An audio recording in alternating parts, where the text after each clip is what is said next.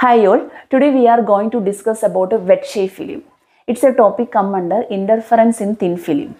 Already we have done some videos related with the interference in thin film.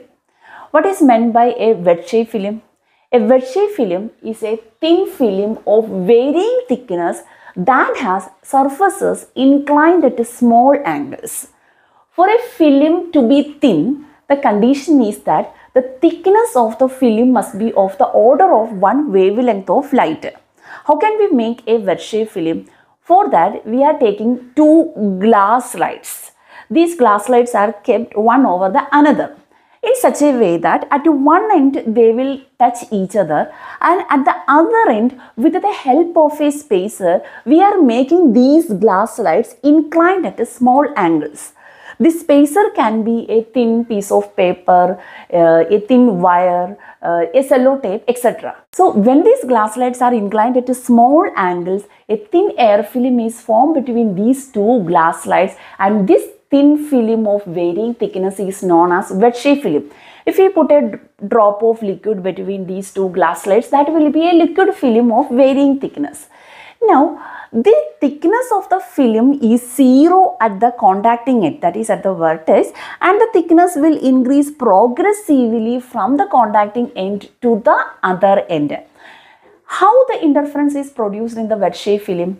When light ray is incident on this wedge film, the light gets reflected from the top of the film, and some light will go downwards and it will get reflected from the bottom surface of the film. Then these two reflector rays will superimpose each other, and this superposition of light will produce interference. To find the conditions for brightness and darkness in wedge film, first we have to find out the optical path difference between light reflected from the top surface and bottom surface of the film. Top surface of the film occurs at a glass to air boundary. Bottom surface of the film is from air to glass boundary. From the point E, we can draw a normal to the light reflected from the top surface of the film. AB is the incident ray, BC is the light reflected from the top surface of film, then the BD is the refractor ray into the film, this DEF is the reflected ray from the bottom surface of the film. So the extra path traveled by the second light ray is BD plus DE, and the extra path traveled by the first light ray in comparison with the second light ray is this BN. So the path difference between the two light rays from top and bottom surface is BD plus DE in film minus this BN in air. The optical path difference means if it is in a medium, we have to multiply that distance with the refractive index of that medium. So this in film, the path will be mu into BD plus DE minus, here we are taking the air as the outer environment. So this Bn into refractive index of the air, that is 1. So this will be Bn. This angle of incidence will be same as the angle of reflection. Then we can denote this angle also as I. This is the normal, so this will be 90 minus I. This En is drawn normal to BC. So this angle is 90 degree. So this is 90 minus I, it's 90. So this will be I. We can also draw one more normal from E to this BD. Let this point be M. So this EM is perpendicular to BD. Here this angle is angle of refraction. So this angle will be 90 minus R. Here we have drawn this EM as normal to BD. So this will be 90.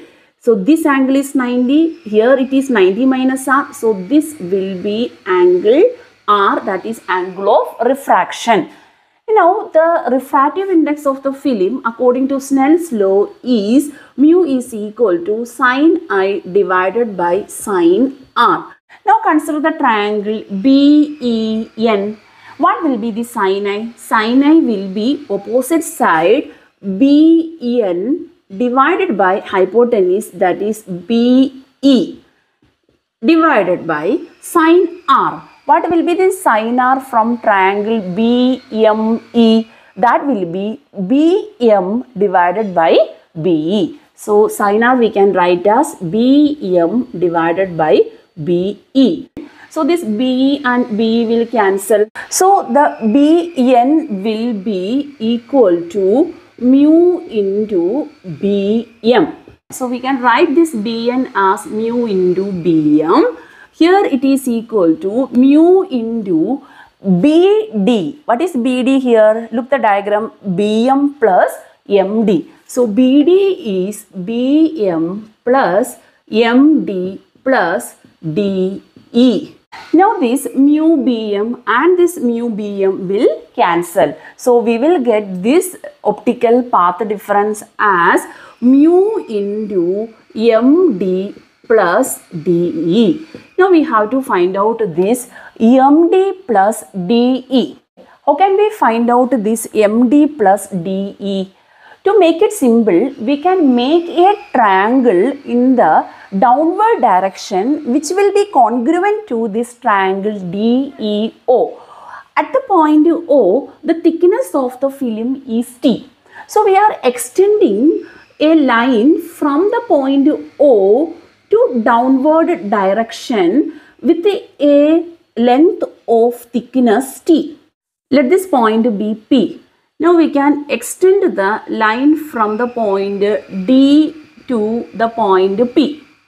Now look here, this triangle DPO is congruent to the triangle DEO. How we made this congruent triangle?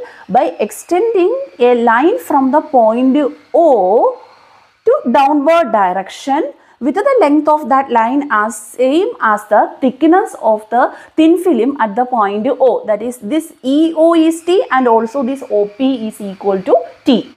Now the triangle DEO and triangle DPO are congruent. So we can write this side DE same as this side DP. So DE is equal to DP. So here we can write this DE as DP. So this expression become mu into MD plus DP. Now look here, what is this MD plus DP? That we can write as MP. So this optical path difference becomes mu into MP. Now to find out this length MP, we can consider the right angled triangle PME. In the triangle PME, this angle is 90 degree because this EM is normal to BD. Now look here, this angle is angle of refraction R. It is a normal, so this angle will be 90 degree. This is theta. So this will be 90 minus R plus theta, because the sum of all the angles in a triangle is 180 degree. Here it is 90 degree R theta. So this angle will be 90 minus R plus theta. If this is 90 minus R plus 3, this red dotted line is a normal. So this angle will be R plus theta. If it is R plus theta, this angle will be R plus theta, and also this angle will be R plus theta. Now consider the triangle PME. What will be cos R plus theta? This cos R plus theta from the triangle PME will be adjacent side PM divided by this hypotenuse, that is EP. Now what is EP? EP is EO plus OP. This EO and OP are same, that is equal to thickness of the film. So this EO plus OP is T plus T, that is 2T. So we can write this cos R plus theta as PM divided by 2T, or PM is equal to 2T into cos R plus theta. So what will be the optical path difference? That will be delta is equal to mu MP. So mu into 2T cos R plus theta. So this is the optical path difference between the light reflected from the top and bottom surface of the film. Now we have to check, is there any phase change occurs due to Stokes law? What is Stokes law? If the light is reflected at the rarer to the denser boundary, there will be a phase change of pi that corresponding to a path difference of lambda by 2. Here, look the top surface of the film. Here it is at a glass to air boundary, that is denser to rarer medium. There will be no phase change of pi. But at the bottom surface of the film, the light reflected from the rarer to denser boundary, that is air to glass boundary. So there will be a phase change of pi occurs.